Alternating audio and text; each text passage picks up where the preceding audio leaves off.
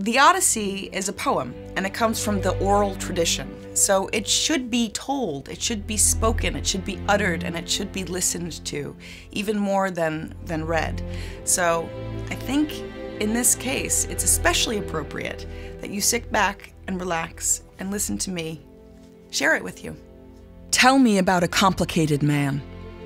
Muse, tell me how he wandered and was lost when he had wrecked the holy town of Troy, and where he went, and who he met, the pain he suffered in the storms at sea, and how he worked to save his life and bring his men back home.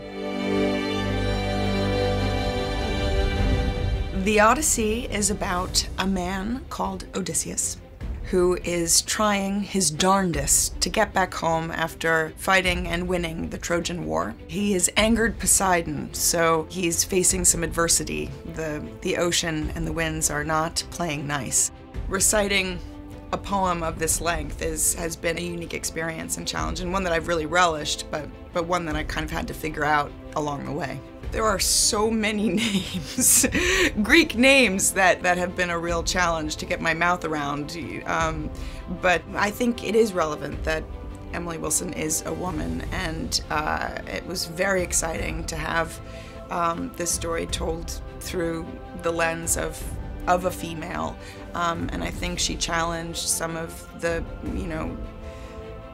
bias that was inherent in previous texts, and she kind of questioned some of the more misogynistic turns in some of the language and writing. But she also was just an incredibly gifted classicist and really wanted to make the story as contemporary and as relatable and accessible as possible. I think I'm really attracted to this story because, you know, it's really about what it is to be alive and what it is to navigate your way through your life and exercise the best judgment you can, and just with your own wits try to survive. I mean, I think we can all identify with that, no matter how extreme or mundane the circumstance. This is my third book that I've recorded for Audible, and I love it. I just love the experience. I'm ready for the next one, the next